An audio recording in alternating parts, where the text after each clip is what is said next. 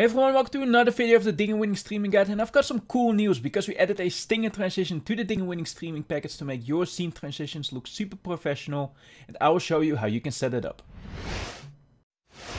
So I hope you like the transition because now I'm going to show you how you can set it up in OBS. So what you want to do here is you want to go to scene transitions here in the bottom right corner, and you want to add a stinger. Right now it only has a cut and a fade, and we want to add a stinger.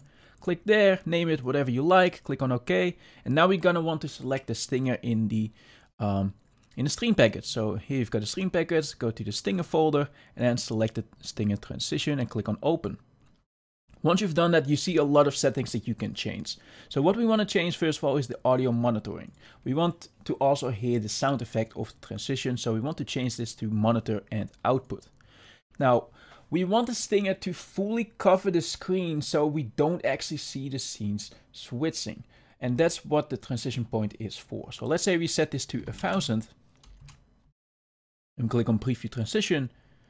You right now see already a little bit of green, and the green is the second scene. So this means that it's transitioning too early. So we're going to have to increase the transition point so it fully covers the screen and then it switches scene.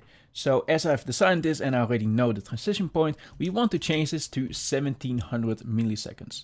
So right now if we click on preview, it fully covers it. And then when it opens again, it is on the next scene. So make sure to set this to 1700 milliseconds for this transition. And then you click on OK, and it's really that simple. That's all you want to do. So when you switch the scene now, as you can see, it plays the transition and boom, you've got another scene. Now let's say you don't want this to be the case for every single scene. For example, you are playing poker and you want to switch tables. You don't want that stinger to play every single time. So what you're going to want to do is you want to right click and then you want to go to transition override and then set it to whatever you like. And for poker, I recommend to set it to fade and set it to like 200 or 300 milliseconds. So what you could also do, let's say almost everything is going to be a fade and you only want one particular scene to use the stinger, then of course I recommend to set the main transition to fade, so you only have to change one scene individually and override it with the transition.